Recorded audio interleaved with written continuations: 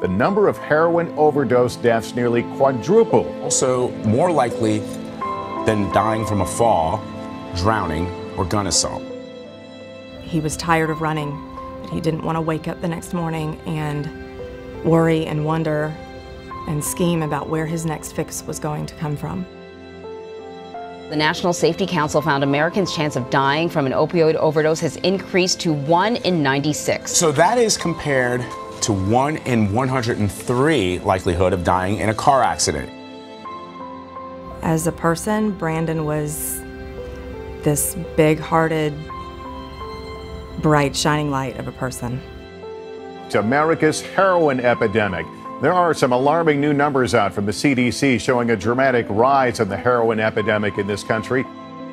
The overdoses that we're seeing on the street are from heroin or synthetic opioids, like fentanyl, carfentanil. He just looked up at me and told me thank you. And when I asked him for what, he said for not giving up. He said thank you for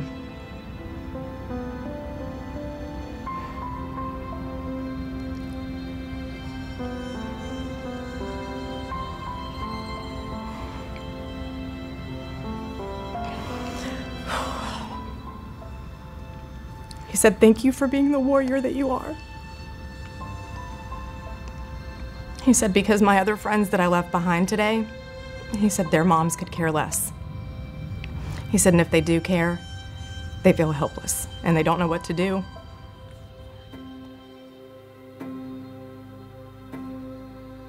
Brandon was a football player in high school. He was a 6'2" big burly kid that loved to play sports, and he sustained a football injury to his back that was catastrophic to him physically.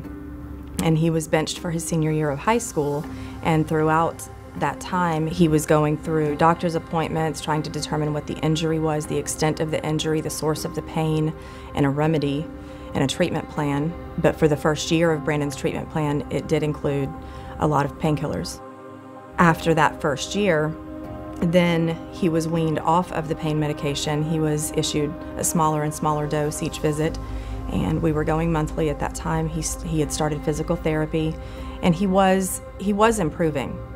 And I thought that as he stabilized off of the pills, that he was off of the pills. I didn't realize that he had developed such a dependency, and that his brain was telling him that he needed those pills, he needed that medication, and that he was finding an alternative source to obtain them. And it became harder and harder for him to get the pills from whatever source he was getting them from. And then at that point, he started to turn to other substances, and someone recommended, this is a lot cheaper, this is the same, this is just as effective, this will help you out. And it was presented to him in a friendly manner, even though it wasn't a friend. And Brandon tried heroin for the first time. And he said that after that there was no going back. I knew for about 2 years that something was wrong, and I was in denial. I didn't want to believe it. I just didn't want to give it a name. I didn't want it to have a face, because anything that I'd ever heard or known of heroin, it was completely defeating. Brandon got up and he went to work. He went to lunch, he went back to work, and then when he left work, he went to an ATM and he drove to a place to meet a guy to buy some heroin. The girl behind the desk immediately knew who I was, and they walked me back to this room, and no one prepared me. I had no idea what condition my son was in, but I walked into a little room in the ER, and my son was laying in a hospital bed on life support. He was on a ventilator. He had just tubes and wires coming out of him everywhere. And I prayed on it, and I prayed over it, and I just begged to please not have to do it. to not have to be the one to tell them to turn those machines off, to not have to make that call. Because when you give a child life, the last position that you want to be in is the one where you have to take it away. And I went back to the hospital after church on Sunday, and I met with a representative from Sharing Hope. They coordinate organ and tissue donations. And the one thing that I wanted to ensure was that even though Brandon's life was ending, that he could pass life on to someone else, that he could give the gift of life to someone else. I just kept thinking, how can my son live on? What decisions can I make today and now that will keep a piece of him here? And the next day, Monday, Brandon was still laboring really, really hard. Just after 12 o'clock on Monday, Brandon herniated and all of his vitals spiked. And then his body just started to rest and the machine started to work for him. And the redness in his skin went away and his chest wasn't distended every time he would breathe. And his heartbeat slowed down and his whole body just became very peaceful. And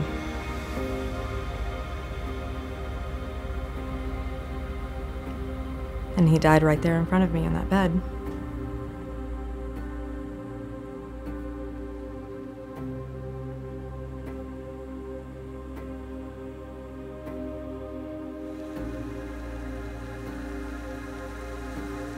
The city has started an initiative called Paths to Recovery, wherein within 48 to 72 hours of being notified of an overdose, we will make every effort to meet with the victim of the overdose as well as the family of the overdose, to share with them resources that are available to them. The goal of this initiative is to show pathways to recovery and to save lives. We have to do something to get ahead of the situation, to try and get ahead of the problem now, and incarceration's not the answer to every drug-related problem. These individuals suffering from substance use disorder need to know that there are resources, that they're not stuck in an endless cycle, that there's resources available to them. I think it's imperative, it's necessary that we start an initiative like this. If we don't, we're going to continue to see the number of overdoses stay the same or elevate and risk lives. More people than not that are suffering from substance use disorder are looking for a way out. They just sometimes can't find it or not ready. Also part of our initiative is the Drug Take Back Box, which is located in the lobby of City Hall. Anyone open to the public, anyone can come in and drop off unused or unwanted prescription medications. The more the word gets out, the more information we can share with the public and those experiencing it, the more assistance we're getting and the more willing others are to step up and help. You're not alone. There's unfortunately countless numbers of people who are experiencing the same problems, and the good side to it is there's countless people who have experienced it in the past and have beat it or worked every day toward beating it. You're not alone is the bottom line. There is no mother, there's no loved one who is facing the monster of addiction in their life that has enough information, that has enough education and knowledge. Because it's not just going to be any one agency or any 2 or 10 agencies that's going to cure this, that's going to fix it. It's going to be all of us coming together for the people that we love that struggle with addiction